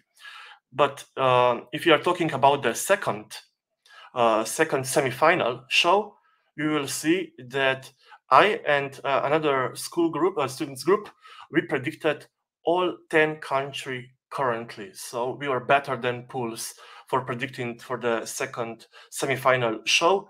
And this was very fascinating. And also about the final show, we predicted the correct winner. So the Netherlands won that year. So yeah. It's strange because it's not a boys thing, Eurovision Song Contest, but now they are a fan of this song contest, and we talk each year about predicting.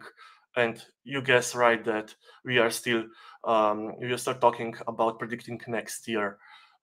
So yeah, it's strange. Okay, after each project, I also ask students to suggest me what they would like to predict, and of course they would like to predict grades in the final year instead of our matura, the final exam. They would also like to predict the winner of football tournaments, predicting the winner of esports games, and also predicting the result of political elections. So that they are very innovative, and yeah, you know, they would like to predict grades without any exams. So I think that maybe we can predict, but we shouldn't, of course. But okay, maybe we can discuss about school analytics and so on, and maybe some find correlations between learning subjects and so on. Maybe it could be interesting project. Here is timeline about artificial intelligence in my school, secondary technical and vocational school Trbovlje. So we started in the year of 2014, and in the year 2018, we established the class Introduction to Artificial Intelligence. And now I will show you the latest famous project. It's called Usenik, which is related to the most famous Slovenian folk group. So they are called Ensemble Bratov Ausenik, or in German, the original Oberkreiner. So we produced, using artificial intelligence, the first Slovenian waltz created with AI. We also recorded the songs, so you can listen to the YouTube about the first Slovenian waltz. It's very fascinating. It sounds like Slovenian folk songs, but it's this song has a very easy melody. It's not complex, so you will see that there are some just easy phrases of the melody. But it's interesting to listen because it's our history, it's our culture, and also it represents our folk music. So in this presentation, I show you that in my school, in my classroom, I use AI as part of lessons. I use AI in students' projects, and also I'm using AI for the learning process. But as you know, we live in very, very speed up times. And right now I use AI also as assistant. I will not show you about using ChatGPT because my colleagues Olivia and Kristjan did. But of course, I also use AI as assistant, and I also promote using AI in students' work because my students will work in industry, coding and programming some applications, and it's important to use such tools to speed up the process of creating such applications. But at the same time, I also need to aware them about ethics and critical thinking of using such tools. For example, I can also tell you that right now my student is developing AI tool for teaching coding in Python. So it's called Dr. Uki, and Dr. Uki is also a nickname of me. So I will get the new AI version of myself teaching computer science.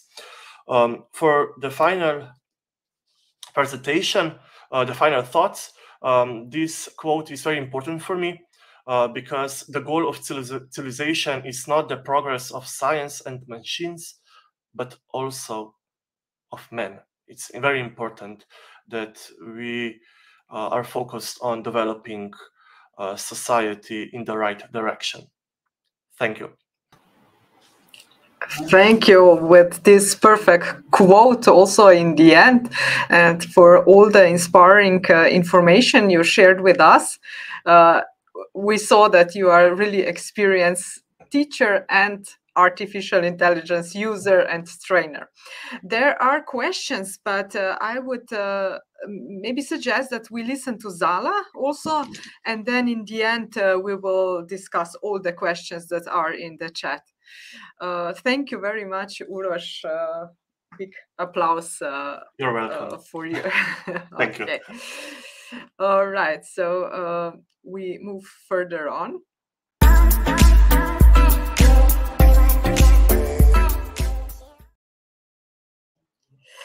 And we have Zala here. Zala, where are you? All right, so Zala will also add her contribution to the, I think maybe you have the hardest work now because so many ideas the others were saying, but I'm sure, as creative as you are, that you will also add a new perspective as you usually do. So that's your stage now. I will just remove my slide. No, sorry. I will remove my slide and add yours. Okay, so where they are. Okay, hello everybody. Welcome, the last but not the least. I am wowed and inspired by everyone that came before me. So I hope not to only wow, but mostly to, let's say, inspire and create a certain spark for yourself as teachers, as educators, and as lifelong learners.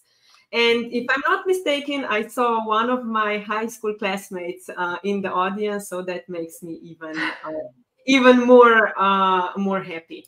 I will just share the screen.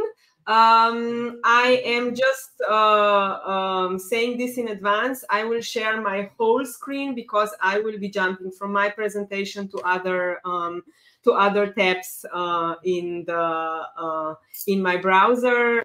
So thank you for bearing with me. Okay.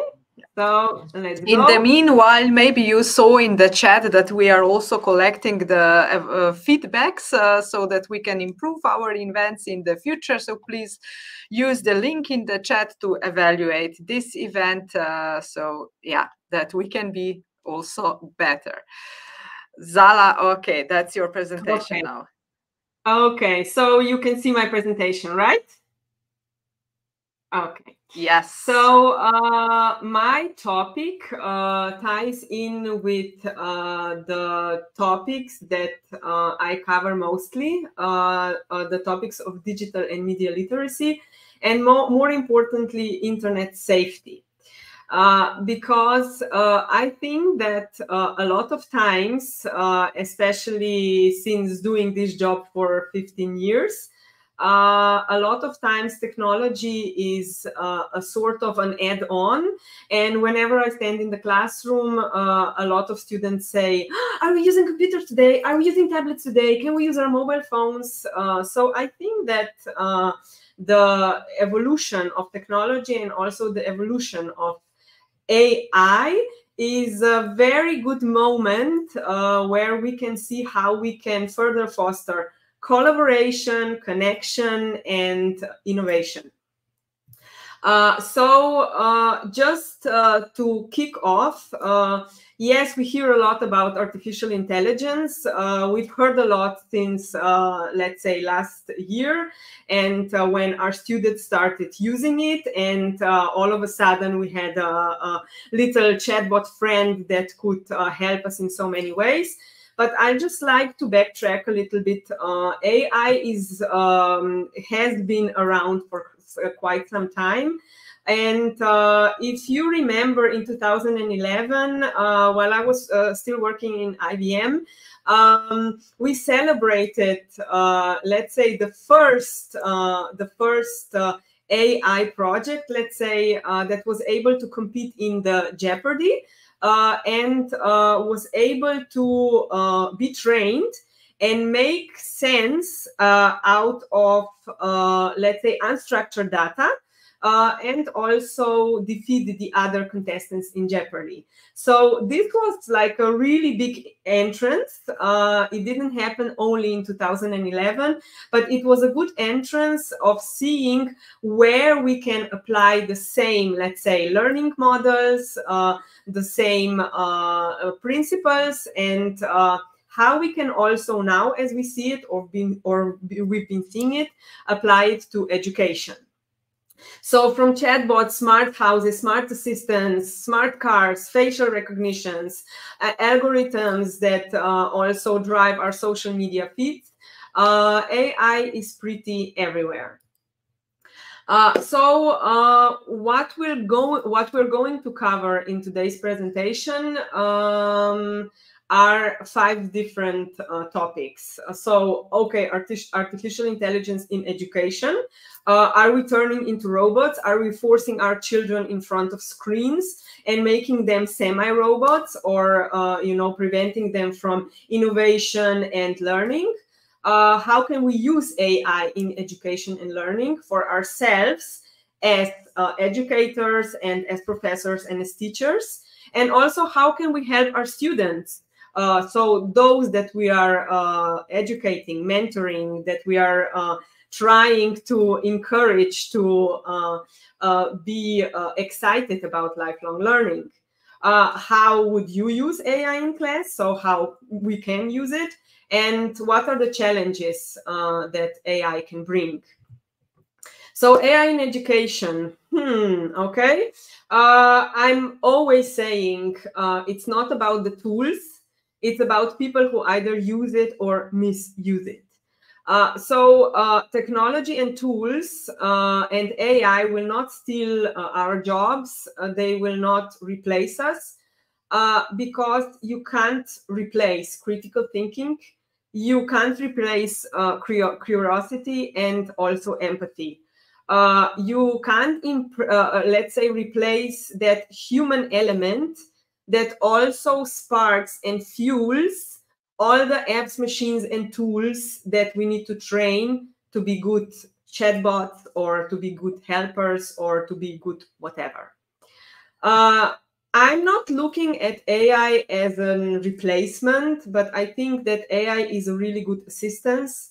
It can be a good guide, and it can be your support in a digitally connected world.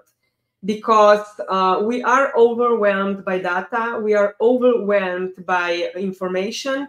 So if there is a way to make a bit more, not only sense, but to structure it and to create, let's say, a workflow for you, why not?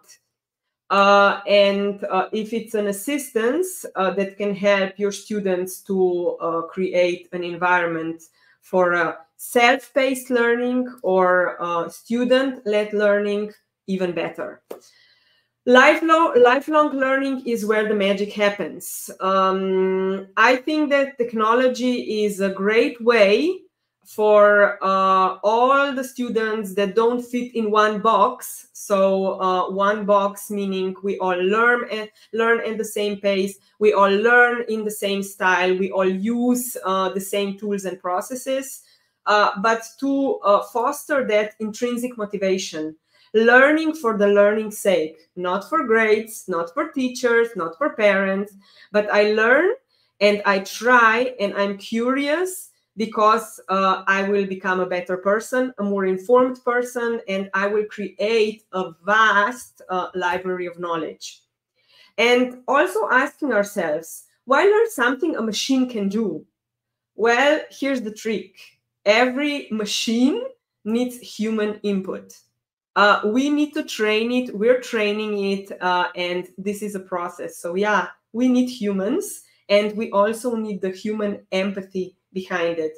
Because a lot of tools can spur out loads of information, but adding that human touch or knowing what exactly your audience wants or knowing your students, this is an added touch. And also a big thing is safe and responsible use of AI and machine learning or language models. I think we need to stop producing things or tools for the sake of producing them or riding the wave of, evolution of AI, but also think, what's the purpose? What's the thinking behind it? What, let's say, troubles am I solving? Or what questions am I solving? Or am I just, adding to an array of tools that already exist? And also learning about privacy and security. When it comes to everything that you put into ChatGPT or any other chat assistant, it aligns also with the question of privacy and security. Like everything else on the internet that we use, let's say, agreed age is 13. So that also means that whatever we do with our primary school students that are not 13 yet, we need to take special measures, or we need to take that into account and us do the groundwork, and then just students help us to develop, let's say, our project further. I always say internet should be a mix of three things. Using internet just for the internet's sake and just to, have some fun or just to browse endlessly is not purposeful. That's not learning and that's not development. So when we combine fun, information, and education, I encourage all of us to always think about what is fun or made us laugh or made us engaged, what is interesting or what did I learn, and what did you learn today, and what is it that I would like to put in practice. If you can't answer that for yourself, repeat the exercise and repeat this exercise with your students regularly. It's not a class discussion of 45 minutes, but it's simple questions, 5 or 10 minutes that you can do, and you will see how purposefully we either learn or not about certain topics, tools, or even processes that we use. How can we use AI in education and learning? Again, it's not about tools, it's about building competencies and also life work skills and mindset to future-proof our students and children for the world and for the job markets that they will be entering. It's media literacy, it's digital literacy, it's also data mining, it's asking good, purposeful questions, and also managing a lot of analytics, also a lot of data, and making sense out of it.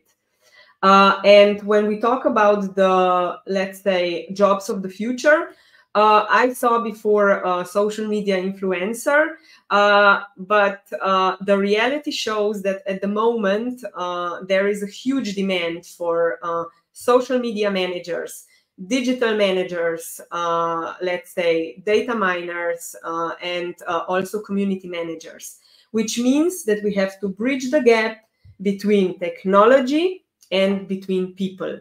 And I think that there will be similar, let's say, jobs or skills required in the future. So as you can see, it's about fostering engagement, collaboration. It's about creativity. It can be a great time saver, and it's a great way to, let's say, discuss also the topics that are relevant at the moment. So always ask yourself, how might we spice up? Because currently David Beckham is streaming on Netflix and there's a lot of talk about Spice Girls.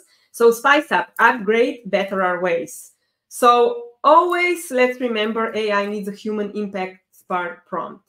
So for example, if you're learning with students, learning a new language, or you're working with a language, try out Analogeny. It's a great tool that helps you create analogies and metaphors. So not only to help you explain things better, but also think about the language that you're using. You know, how we can change it, how we can say things differently.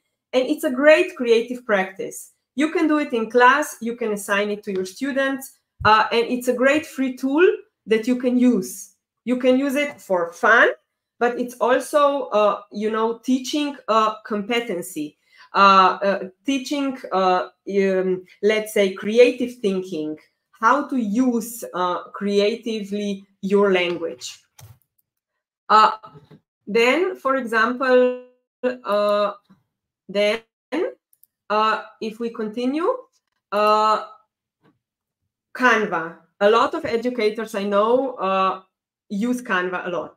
So Canva for all the sparks now.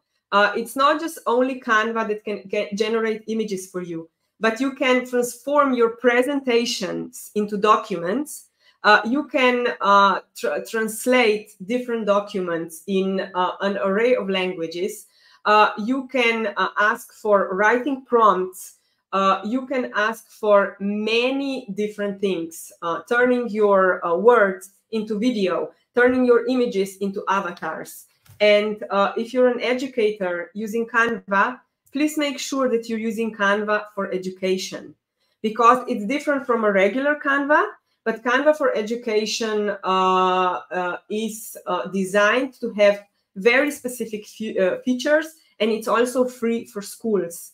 It's free for schools. You just have to request it or request a quote from Canva. So let's see, for example, this in action. So now you see a screen that, you know, I created something in Canva. So tell me your story. This is a really good creative practice of, let's say, asking your students to talk about themselves, and they have to do it in a minute. So they have to say who you are, what you do, how you do it, why you do it, and where can you find more information about you. We call this in marketing an elevator pitch. So it means that if you go into the elevator with somebody, they can tell you their story in less than a minute and in such a memorable way that they will remember you. So, for example, I can click on Magic Switch and I can say, okay, can you translate this for me? And then I can say, okay, I want to translate it into, for example, we have Romanian colleagues here. So let's see. Okay, slide down a little bit. So we're almost there, Romanian. So, okay. I don't speak Romanian. Oh, I speak it very little from the, let's say, educators that I get to work with. But for example, this is a great opportunity to say, okay, so this is all AI translated, but let's look at it. Okay, let's see if it is correct. Let's see if it made a mistake. Or you as educators can make a fun, for example, you can make a fun exercise, create something that is not okay if you're a foreign language educators, and then ask your students to identify what's wrong, is it okay, how would you change it, find the mistake, and things like that. So it's pretty simple. So, and for example, if we're back in my presentation, for example, a magic switch, and I can transform my document literally in a summary, in a blog post, in an email, or in a poem. So, for example, when somebody asks me, okay, what is your presentation about? Can you share it with me? And blah, blah, blah, blah, blah. I can simply, with a, let's say, click of a button, create it into something that I can put forward. Of course, I have to proof it and I have to see it, but it's a great time saver. I don't have to go into Word or into somewhere or into Notepad and create this and find another tool. I can just do it here. And of course, it's all, for example, available already in a tool that we already are using and that we already are making, let's say, are making use of it. So the next one that I wanted to show you was there was a lot of mention about, let's say, chat bots, or where you can talk to, where you can search and actually talk to your talk to your online helper. So there is Bing, there is Bard from Google, and there is Perplexity AI was already mentioned. So, for example, you can see differences. And basically, it's a really good exercise to say, okay, so for example, let's take 3 different examples and let's see, how do they differ? What about clarity, relevance, and completeness? Do I get it? Did they complete the task? Is it relevant to my, let's say, search? Is it trustworthy and reliable?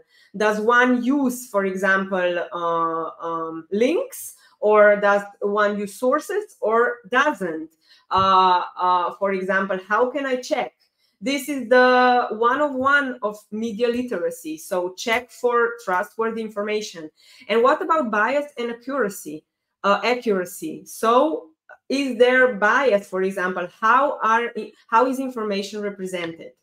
So, for example, again, if we look at Perplexity, what I wanted to add to Kristjan was there is a really good co-pilot that you can use that helps you delve into information much deeper. But what I really like is the focus here. So you can basically, when you're searching for topics, you can either search across the entire internet, you can use academic or writing, or you can use computational knowledge, you can use just YouTube or just Reddit. So you can kind of, get a more focused search, and you can delve deeper into that area, which I think is a great way to not only harness the power of AI, but also build skills and competencies. Turning thoughts, ideas, images, presentations, and more. Beautiful AI is, you can try it for free, then it's a paid tool. But for example, you can create different outputs. So you can create word clouds. You can create also quotes. And what I find really inspiring with this tool is, okay, it creates a quote from Albert Einstein, which is really great. But let's take it a notch further. Let's see, is this quote reliable? Is it truthful? Was it really said by Albert Einstein? Can we find sources? Can we back-train the quotes and claims? So another great exercise that you can do it in the class, at home, or students can do it by themselves. I always say how to help students. Introduce the tools, okay? Introduce the tools that you're comfortable with provide support, encourage critical thinking, especially in the areas of identifying bias and stereotypes, because not only everything that we see on the internet is not always true, but AI has proven to be biased and has proven to replicate stereotypes. And of course, keep up to date. Still keep in mind that a lot of tools are still in beta. So they're still being developed. A lot of functionality still don't work. A lot of translations or a lot of language-based translations still don't work, because that still is a process.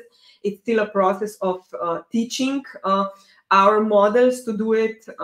But stay curious. Stay curious. What's in there? What's out there, and what's able to be used? Support by promoting. We already said intrinsic motivation for learning, asking good structured questions, and better understanding of topics. So Algor and Albus are great ways of taking an image or text and creating a mind map that you can better visually present, structure. It is a free and then paid tool, and Albus is like creating your visual board. You can do it by yourself, you can share it with your students, or you can work on it simultaneously. How would you use AI in class? There are, for example, different, let's say, different tools that you can use, but always say it's not about the tools. Try to find a combination. So use Parlay to foster discussion in real time, where everybody can participate in class, after class, where everybody can provide feedback, and you can monitor and grade their feedback. Image generators to discuss topics. 85, if you want, you've got YouTubes, and you really want to take the gist of what the YouTube is about. So, okay, I want transcript, I want notes, I want to delve deeper into the topic. It's a great tool that can summarize, and YouTube can make notes for you, and you can use it further. Is this summary okay? Would I change something?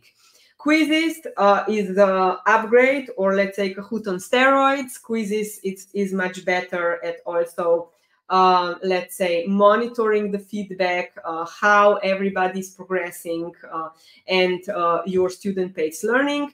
And FigJam for education is, let's say, a replacement for Jamboard, but it's a really cool tool.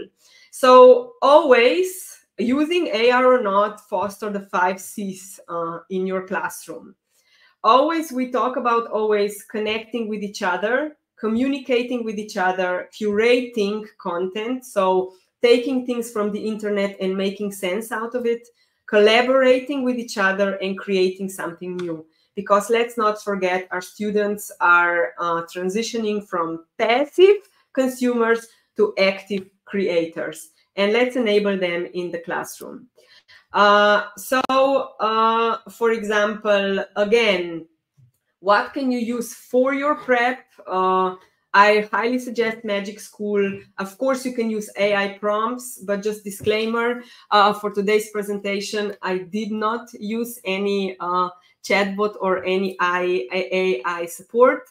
But let me just show you, let's say, a few examples. I'll be really quick because I know we're sticking to the clock. So FigJam, as said, is your board. So, for example, you can sign up for free. You can say, okay, I want, let's say, for the classroom, I want pros and cons activity. You can load, for example, you can load the template, already pre-made template, and then you have all the tools that you need, from stickers, from comments, from audio, from video, whatever you wish to use. It's not loading very well, so I will be jumping ahead a little bit. So just use it like something that you can use in your classroom where everybody can participate. So everybody, for example, can participate and can say, okay, for example, we all, for example, use this. and we'll all work on this together. Then we have Lesson Plan. Magic School is a completely free tool that you can register as teachers or as your admins of school. And it's not only a lesson plan generator. I already created an example for your lesson plan. For example, I want to teach media literacy. I want to talk about different topics. I want students to learn this. If you want any standards to align with, and I already generated this. And then, for example, I can translate it to any other language. I can shorten it. I can summarize it, and I can ask Reina. So Reina is my chatbot assistant, to help me dwell further into this topic or expand on this topic, or also think about my, let's say, preconceptions and my biases to, let's say, make my lesson the best as could be.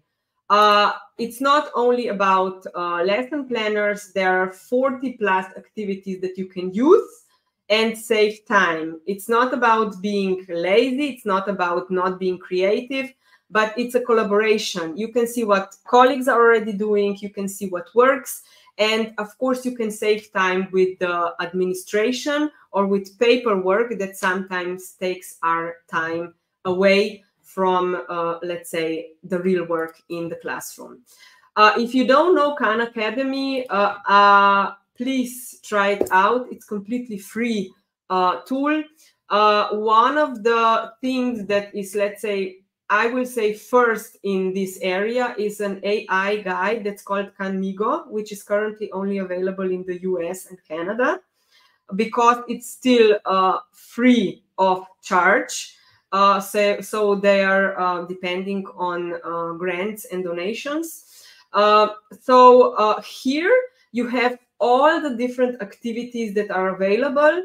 And for example, when you choose an activity, for example, they will give you not only layouts, lesson prompts, or interactive ideas, but there is also technology behind it that helps you, let's say, individualize, apply to you, and so forth. So please, I really urge you to register as teachers, because you will see the difference. When we're talking about not only for you, but for example, HiGen is a great tool where you can do videos and you can choose avatars. So for example, you're teaching art and science, and you can choose an avatar of Mona Lisa to tell a story to your students. Then, for example, Magic School, as I already mentioned, is a really guided use, and there are AI-powered suggestions that focus on edutech. A lot of chatbots or a lot of AI technology is not adapted for edu technology, so education technology. So it does poses questions and certain risks. What challenges can AI bring? Of course, we are talking about lack of personalization, which can happen because tools and programs are still machines. So the lack of human touch, the lack of empathy can be there.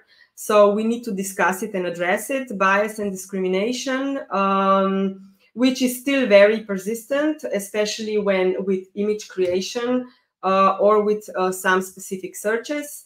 Of course, dependence on technology. So, okay, are we becoming too dependent on technology? And data privacy and security. Before I conclude here, I've included AI tools and ideas that please check out. Try to learn about them. And all of you who work in education, SciFaith and SciSummary is a really valuable tool to help you search and evaluate scientific, let's say, articles and research papers. It's a great helper. They also have a co-pilot that can help you dig deeper on certain topics. And stay curious, and of course try out new things. I would just like to steal a moment to talk about the image, let's say image generation. So you have a link in the presentation, but I think that image generation especially is a really good topic for media literacy, because we need to talk about bias and stereotypes, and you can do great classroom work with it, because Midjourney is a paid tool for image creation, for AI-powered image creation. And it's supposed to be the most, let's say, advanced and powerful at the moment. But when they did an experiment and said they searched with keywords like a woman, a man, or a Mexican man, or a US woman, or a street in India, it showed a very, very stereotypical, let's say, view of the world. A lot of, let's say, Indian people were very light-skinned, very, very light-skinned. Let's say Nigerian people, it totally disregarded the different ethnic groups that there were. So they were always represented in the same manner. And also some cities were represented very stereotypically, either with skyscrapers or with really polluted areas. So it doesn't give a very balanced or diverse view of the world. So that is what we need to speak about, and that is what we need to be mindful of, and that is what we need to, let's say, focus on when we are in and outside of our classroom. Thank you very much. Feel free to reach out, and thank you for sticking with us and with me. Thank you very much. And this was the last presentation. Now we have the questions. Thank you, Zala. It was really inspiring. But I will invite all of us back. Just a second to find us, because we have some questions, of course. So first of all, thank you to all the presenters. Yevnaya already commented that she would like to have like teachers like that for her son. Okay, and we jump straight to the question. The first question is related to age of the students, which I believe Zala already answered partly, but nevertheless. So at what age of students can you start with ChatGPT and other AI in primary school? So you mentioned 13. Yeah. Yes, let's say the agreed age of using technology as we know it, technology for, let's say, not educational purposes, because the tools, for example, that we use in the classroom are for educational purposes, like, you know, Padlet, or it was Google Classroom, or whatever, you know. So there is a difference. But all the other tools that were also mentioned here, it's 13 or more. In some countries also you need a specific, let's say you need a specific okay from your parents or guardians, but the agreed age is 13 and more. So I think we need to take that into consideration with whatever we're using in the classroom, even though we know that our students, even younger, are using them for themselves. But I think that we need to hold ourselves to also specific standards when it comes to education. Yeah. Okay. And Uros, as you know, our audience are teachers, and there is always a question about cheating. So how can we check or prevent if they use, so students, if they use ChatGPT or other artificial intelligence for their graded presentations, that's supposed to be their work? Yeah, maybe shock answer, but I think that teachers shouldn't check the answers and their work, because I think nowadays each student uses such tools for creating homeworks and so on. We need to redesign our way of learning, assessment, evaluation, and so on. Maybe we shouldn't just check the facts and some data, but maybe we should check their creativity, way of answering, and so on. For example, I'm teaching computer science, and I will, in my exams nowadays, I give students example of code, and then they should put down the results of this code, or also interpret this code, and so on. So we should redesign our way of assessing, I think. Mm-hmm. Yeah, because with the current state, actually they can cheat, and Yes. but yeah, with the more advanced teaching methods, they have to be more creative. Yeah, very good answer. Thank you, Olivia. So you are a psychologist, and I have a question about personal limitations, because already also Kristjan mentioned that artificial intelligence can be very, very attractive, which means that as we are teachers, when we delve into this topic, it can observe it can, we can swim in and get all overwhelmed, and then in the end of the day we even use more time for our lesson planning, creating stuff for students, or even burden students with all the help of artificial intelligence. What would be your perspective or recommendations? Yeah, thank you for that question. I think it definitely happened to me, and maybe Kristjan said it as well, happened to him as well. But I think it's with everything that is overwhelming and a lot of data or a lot of input. First of all, I think in the beginning, it's very normal that it's so much, and you want to spend more time on this, and you want to practice and train.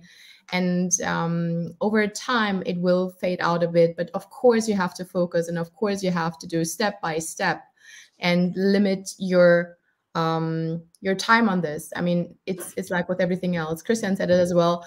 At some point, he just said, "Well, this is enough now." And after 2,000 tools, I'm okay with this. And actually, I got to the same point where I realized I want to be up to date, but this is the amount of time I have to spend on this, and everything else, has to be fine as well. But yeah, it's a challenge, of course. Yeah, definitely. Kristjan, can you add something to this? And microphone. You are really asking the wrong guy, because I'm all in, and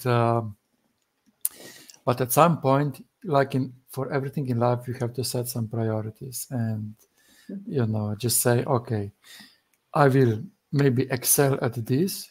Is it 10,000 hours? Yeah, I don't know. Maybe I can reach them in 1-2 years, or maybe 10 years. I don't know. But you need to set up priorities, focus, and build from there, because there are also other things more important that AI is. We have families, professional lives. We need to do sport, learn other stuff as well. So, just use common sense. If you spend too much and you dream about it and you're constantly on it, or if your close ones start to remind you that, come on, this is a bit too much, it's a good sign that you're a bit over the edge, So just common sense, I think, is the best old school advice. And we don't need any AI to tell us that. It's just BI, like a biological intelligence, Intelligence. So yeah. So setting the priorities, yeah. Exactly. There is another question about languages. So Duško Krstovski is asking about artificial intelligence and especially ChatGPT. How does it work for smaller languages? Because he's a little bit, not disappointed, but he recognized that in Macedonian language it doesn't work so good. So yeah, can you maybe, do you have, I don't know who to ask, but do you have some information about the different languages? I honestly cannot speak about ChatGPT because I honestly rarely use it, but that's intentional. But I would highly suggest to Duško to try the zipzap.ai, which is currently a website where you can, for example, or it's a tool where you can simply by hovering over with the mouse of something and offers I think the biggest variety of translations. And you can also use it for different types of texts or different types of content. So maybe just out of curiosity, give it a try, because I was quite pleasantly surprised. But as mentioned before, training the big, let's say, language models, the biggest languages always have priority. So the smallest have the least priority and will take some time to, let's say, really adapt and excel at what they do. So that would be just like my suggestion. So stay curious, right? Yeah. Uros, do you have any addition? Okay, Kristjan. So, in addition to what Zala said, is also that, let's say ChatGPT, okay, I think it speaks like 95 languages or whatever. This changes probably almost weekly or monthly at least. But the main thing is that it's trained on English set. Most of its training is done on English set. So if you will do a prompt in English language, German, Macedonian or Slovenian, the results will not be of the same quality because primarily it speaks English. Yeah. So everything else are derivatives of that. So we lose quality with smaller languages, and we know Slovenian is also not globally spoken yet. So yeah. Okay, Uros, Olivia, do you have something to add? No, I agree with Zala and Kristjan. Maybe I'm happy with Slovenian in ChatGPT. Okay. Yeah, it works well for you. All right. Thank you very much. So for all of you that ask about the recordings of this event, so this event, the streaming was online in 5 different channels. So, and it will stay there. So just return to that page in which you followed the event, and it will be there. So the recordings are here to stay. We told you about the certificate of attendance. You can request it in the link that will be available for 24 hours. It's in the chat. You can just follow the link and request. And also the presentations are available in the Facebook group, Pan-European Conference on Digital Education. I wish you a really nice teaching practice with the help of artificial intelligence or without, and I hope to see you in some next event. Bye-bye, everybody. Thank you so much. Thank you.